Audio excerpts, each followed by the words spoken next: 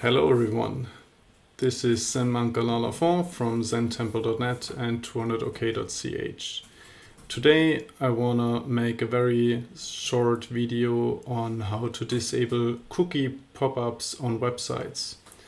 Since a couple of years in the EU there is a new legislature that was probably meant in a productive way for privacy.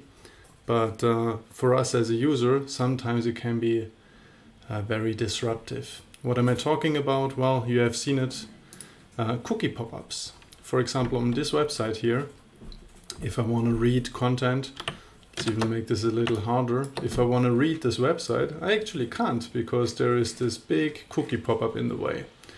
And yeah, this is German now, but it basically says that they need my consent to track me with cookies, otherwise they cannot properly design and build their website.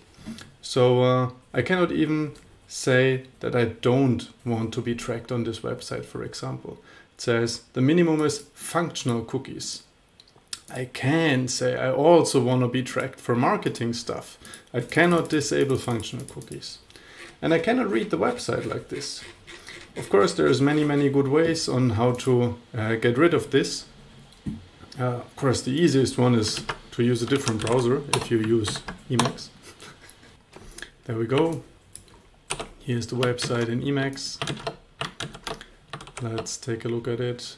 Yeah, it's beautiful. And you can even hit capital R to just see the text. But this is not what this is about. This is just a small side gig. What I want to show you is how to use an automatic cookie pop-up removal system that's built into uBlock Origin, which is available for Firefox and Chrome or Chromium.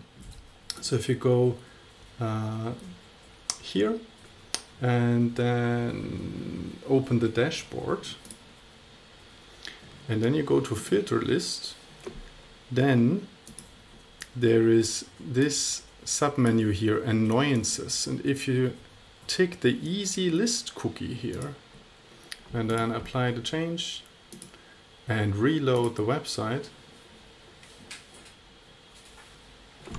then the cookie pop-up is gone and I can actually read the website and I'm not being tracked.